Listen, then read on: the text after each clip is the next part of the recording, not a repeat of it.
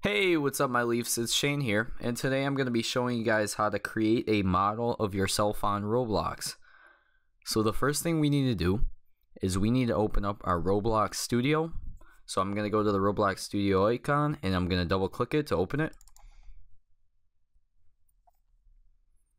Alright, and then it will show, for me it shows the Autosave recovery because I make a few projects, so I'm just going to X out of this, if you see that.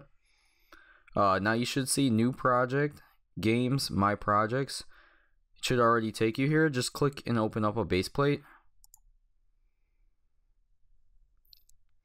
Alright, so now that you have a base plate open, we need to get a model of yourself. So the first thing we're going to need to do is we're going to need to go to the test tab. So up on the top of your program of Roblox Studio, you'll see home, model, terrain, and then you'll see test. You want to click on test.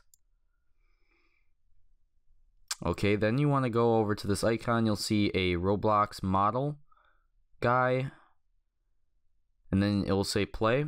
Just click on the Roblox model guy.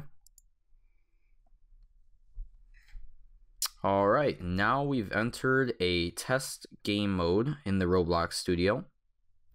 This is where we will get our model. As you can see, this is my Roblox character. Now what I want to do is I want to have Explorer open. So if you do not see Explorer or you do not see properties open right now, you're going to want to go into view.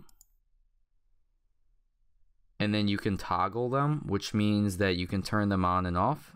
So if I don't want to see properties anymore, I'll just click on the tab. And if I do want to see them again, I'll click it back, and then that's how you toggle the properties. If you don't see the Explorer, then just click on Explorer, and then it will come right back. Okay, now that we understand that, we're going to go and we're going to click on the little arrow next to workspace. Then you're going to see your player right here. Should be a player model. You're going to click on the little arrow next to your player. Then you're going to see some content inside of the model. What you're going to want to do is you're going to want to select all of the content inside of it by clicking and dragging.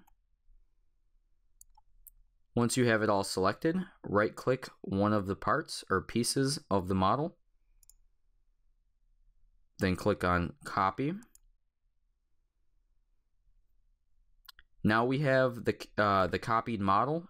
So now we're going to get out of test by going to the test tab again and then clicking stop. Once we've done that, we need to copy it into our base plate. So we need to have Explorer open, which I already showed you how to do. You're going to click on the little arrow on the workspace, and then you're going to right click workspace, and then we're going to say paste into. There's me. I'm going to want to go to model. Okay. And then I'm going to want to go to group. Okay, so what we just did was we created a model of ourself, and now it is in Roblox Studio, right? But the next thing we want to do is we want to name ourselves what our character is. So I'm going to name myself myleafs7 because that's my username on Roblox. All right. And there's our model that we created in Studio. If you would like to publish the model to Roblox, I'm going to show you how to do that. You're going to go to File. You're going to go to Publish Selection As. And as you can see, I already published the model, but you're going to want to go to Create New. I'm going to click on Create New. And then you're going to type in the name of your model, so whatever you want, whatever the title is. So obviously I called mine myleafs7. And then for the description, I put this is me. Something like that. You can put whatever you want though. And then you want to select the genre.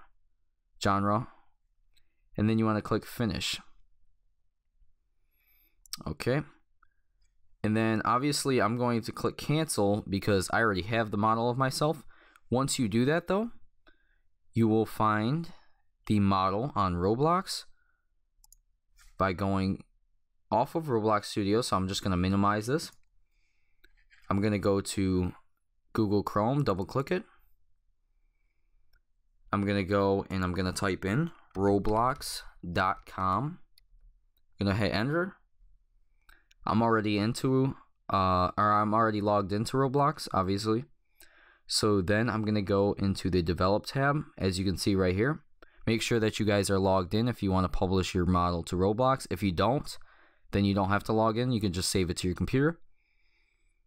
Alright, so I'm going to click on develop. And then I'm going to click on my models right here. Then as you can see, myleafs 7 has been created. And now if I go to my model, there, this is me as a model. There I go, right there, gold dominance, gold chain, some wings, and the leaf shirt. Then let's see if anybody left me any comments. Nope. So I'm just a loner right now, but maybe somebody will leave me a comment after I just showed you guys how to create your own. So I'm going to go back into Roblox Studio, and then the last thing I want to show you is how to actually add this model after publishing it. So obviously, hopefully your model is not always a free model. You don't want people to take it all the time. But if it is, it doesn't really matter because it is your character, so it's not like somebody couldn't already get that. So what we're going to want to do is we're going to want to have Toolbox open. We're going to go into View again. And then this is how you toggle Toolbox. You just click it. Okay, so make sure that's open. Then you're going to want to click this tab and then go to My Models.